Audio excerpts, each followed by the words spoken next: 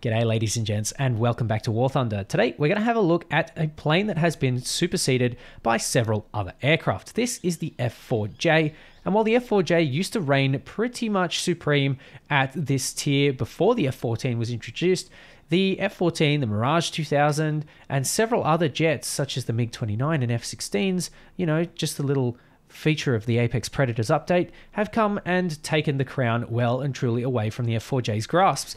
But whilst this plane was, some would say mediocre, others would say pretty good, this plane still remains somehow relevant in the meta of today's matchmaker.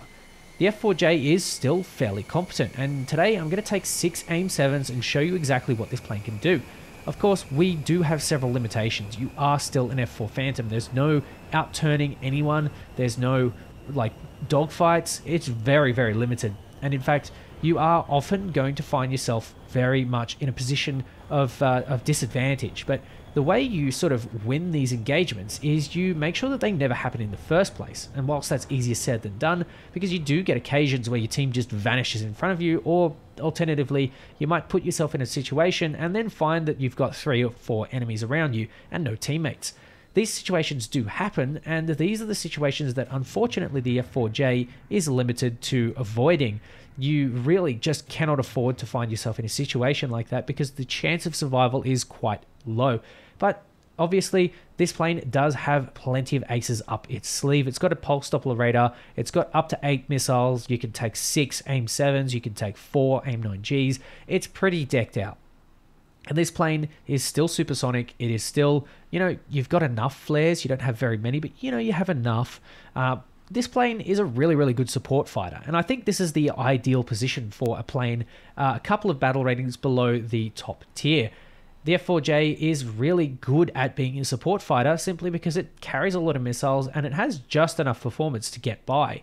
You can still, pull a couple of turns that you need to. You can still give chase to some enemies. And of course, when you're fully down tiered, you still do have the advantage by quite a bit. And of course, we're going to explore all of that. So in this map, this is a sort of changed map. MiG Alley, as we used to call it, which is off to the right where the F-14 is sort of fighting, and the MiG-29s are coming from sort of off in that distance. We used to call MiG Alley because the MiG-15s and the F-86 Sabres would meet there for epic dogfighting duels. And instead of epic dogfighting duels, now we have basically computer combat where you lock your radar, you send your missile, and off it goes. But you know what? That's okay. It's good for a different reason. And we're going to have a look here at this MiG-29. It's looking super juicy, and he's going to try his best to avoid that missile, but the AIM-7 is just too strong. MiG-23 is our next victim here. We're going to send one at 3 kilometers, and of course 3 kilometers is an excellent range for this missile. The JA-37 is next, and we're going to go again.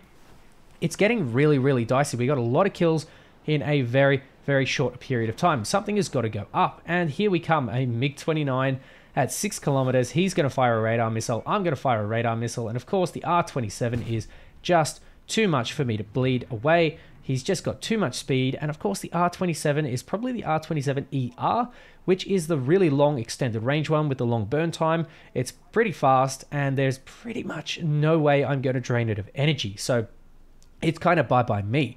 But what happens when you're in a situation where you have plenty of teammates around you? In that case, I pretty much died without too much of a question because I basically pitched up for the JA-37, bled so much energy that I couldn't get away from the missile, and sort of fell victim, like I said, to a situation that I had put myself into. Well, the trick is you have a really, really, really strong time. In fact, this case here, we are in a down tier, so it should be free reign. The F-4J is very, very strong in a down tier. You have to really, really watch yourself around F-4Js. But of course, you're not the only one at 11.3. The MiG-23s are there, and you've got plenty of other planes that can really show you up. So you have to be super careful. This MiG-23, however, isn't really paying attention and is so going to sort of stick nice and close to the ground and avoid the radar. But I don't know. I feel like that just sort of happened because the MiG-23 just flew low by chance. But you know what? I could just be tooting my own horn here. The F-4EJ is also another plane at this battle rating that you have to really watch out for. 6 kilometers. I'm going to try and outjoust this guy. He has a shorter range missile, but I feel like if I could just get the missile away before he can, I will win. And it looks like he tried it there, but failed miserably. Now the F-104, this is a 10.7. He's not looking very good. So we're going to try and just see what's there. But it looks like this other F-104 is really trying to lay on the hurt here. He's sending away those missiles. I'm just going to sort of tap the flares. It's a German F-104G. I'm going to get out of the way of his flares and his guns, and that's about the only thing that I really can do with the F-104. I can out-turn him, but I'm going to bleed a fair bit of speed. The A7E there is looking kind of juicy, but I can't really focus my attention on him. Instead, I turn my pulse Doppler off and sort of test my luck here with this AIM-7, and it turns out that it's going to pay off quite well because he's still fairly short distance away. And the F-104 is really not that good at avoiding missiles. It's a fairly heavy plane, and of course, even though I managed to miss the lock, I think it's got inertial navigation or something like that, where it can kind of guess where the enemy is going to be, even if it loses the radar lock, which is really, really cool and really handy. Let me know in the comments section below, especially you guys who have actually used the AIM-7. That would be really cool. Anyway, this F-104S is not looking very good. He's a big fireball now, and the F5 is next. He's too close. I'm too ambitious there. I've misjudged the closure distance, but that's okay. He's pretty much going to be a ball of ash because he's got a J35 behind him. That is really not going to end well. Now, next target here, either the F5 or the F5. Which one is it ever going to be? Well, one of the F5s is now a ball of ash, and this one is about to be if he's not careful. He's very, very slow. You can just see that he's really, really struggling. And I tried to use the helmet-mounted display here. I think it's bugged. I'm not even kidding. I just think it's got a problem with it. I have never, ever managed to get a lock with it. I find that just the regular air combat maneuvering mode, or ACM, is fine. Now, 20 mils makes short work of that guy, and that is really all there is to be said about him. I can potentially go around and get myself some more kills here, and this is sort of not going to happen. The last one guy has decided to run off to his airfield, and that J35 in front of me is going to be an absolute Chad, or yeah, that J35 or that J35. They sort of come in dozens. They are going to just suicide into the airfield. So we're going to move on to the next one. Now, this particular match here is not quite a down tier, but we are sort of the more abundant type. The 11.3s are pretty damn abundant in this match. And this is kind of going to show you what you do sort of when you get caught in a dogfight. And the answer really, the short answer, is sort of run to your team and hope for the best, because that's really all you can hope to achieve. Now, Lovely, I'm pretty sure that's the inertial navigation there on the MLA, absolutely roasting him a new one. And you can see that I have a target there selected on the radar, but I really want that one in front. So I'm going to turn the ACM on, hope that I can switch targets. I've had trouble with that in the past, and it looks like it might be something juicy, but now that I've committed to him and he's sort of, the tornado's too far in, it's just too close. So I'm just going to pitch up a little bit, try and get a little bit of distance from the tornado, hope that he doesn't fire a missile at me, and it looks like he fires a missile at a teammate instead. The 11-kilometer range here is plenty, as long as the guy does not back down. I don't even know what it is, and I actually can't remember what it is based off this recording. There we go, Su-22, a lonely little boy going in for a little bit of bombing, but luckily for him, he actually avoids the first missile. I'm just going to send the second one. The AIM-7s do not miss very often, and when they do, it's probably because the radar is a little bit funky. And now, this is one of the drawbacks, one of the small drawbacks here of the F-4J, and that's its radar. It doesn't really hold on to locks very close to the ground as well as the other planes, particularly the F-14. I don't know what it is, but the F-14 just has a really powerful radar. So our next candidate here is the F-4J, and I'm just trying to get a lock here. I know he's got sky flashes. The sky flashes are pretty good. They are like a slightly better maneuvering AIM-7E2, but of course the AIM-7F has the range here. Now, whilst we both miss our missiles because we're both sort of maneuvering perfectly out of the way, we are in a dogfight of to the death here. And this F-4J, I don't actually know if he has more or less powerful engines. I'm pretty confident that he is chonkier, but this MiG-21 is coming in to spoil the fun. I just have to pop a flare a couple of times. And of course, the MiG-20, well, the R60 is terrified of flares. Now, I am in a situation where this can potentially get dicey, so I'm going to run away. I'm just going to put it in a straight line and give it to whoever is coming straight at a head-on, and that looks like it's going to be the MiG-29. I think the MiG-29 is trying to do some funky maneuvering here.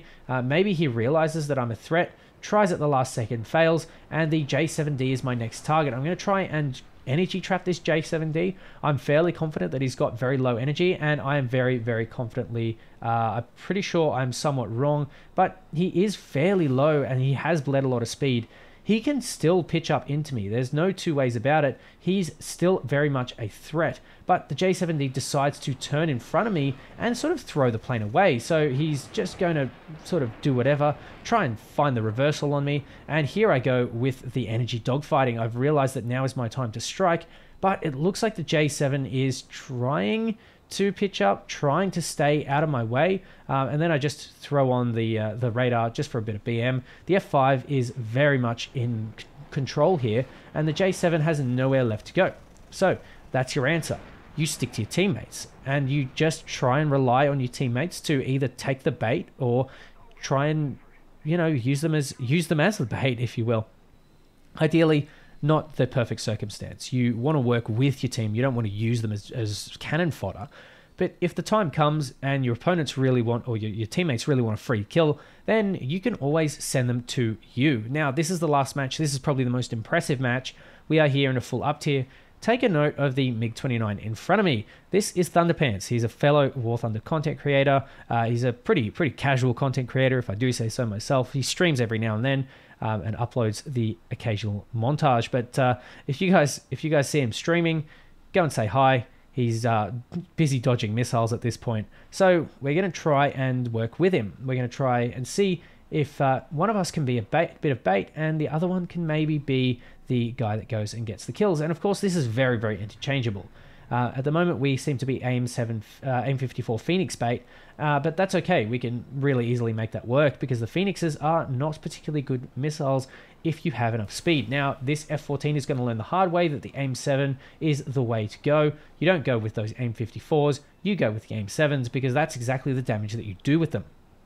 We're still looking for targets, and there are a couple that seem to be popping off to the right, and these are the guys that might be a big threat, because once we're done cleaning up the sort of dribs and drabs of what's left, these guys are the ones that will swoop in and come and collect you. So having someone up high is really, really good. You can very, very easily use that as a bit of a cleanup job, and being the cleanup man is good fun anyway, because you get lots of kills and save your teammates.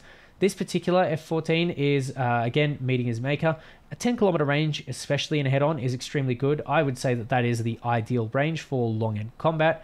For sort of mid to short-range combat, I probably wouldn't put it as low as about 3 kilometers. I think you're pushing it, but of course, in a tailed-end pursuit, maybe 2 kilometers could be another workable thing.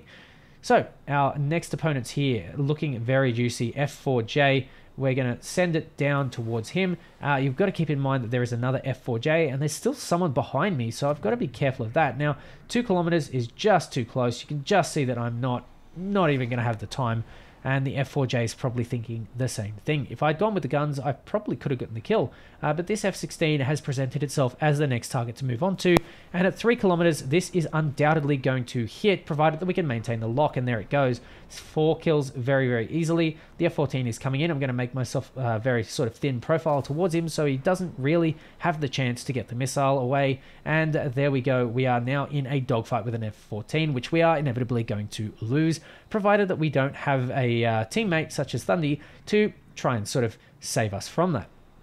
Alternatively, the F-14 can be baited into an awkward position and I can reap the reward. So I have to turn off the pulse Doppler, 2 kilometers here. That might just be enough, and it looks like it will. He gets set on fire, and we have ourselves another potential...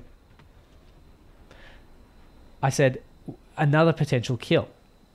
Thunderpants claims that, and I say rude in the comment section. So the justice is done. Ladies and gentlemen, it's all good. It's all good. It's all fun banter. Trust me. Now, my ace is stolen, but my will to live on has not. And so we are going to come along with the F-16. Another friendly decides to sort of buzzsaw my tail off. That's really nice of him. I don't know. I don't really know what happened. But either way, we have ourselves a nice little ace. So you can get aces in this thing. You can do just fine. This is a very pleasant plane to fly. The AIM-7s are great. The radar's good enough. The performance is good enough. This plane is overall just good enough to be a support fighter at this tier. So by all means, absolutely enjoy this plane. It is a very, very lovely plane. But ladies and gentlemen, I'd like to thank you all for watching the video all the way to the end. If you did, comment in below RTX 4090 gang, because this was recorded on an RTX 4090. I am indebted to you guys forever. So thank you so much. Thank you for your time. Take care. And I'll catch you next time.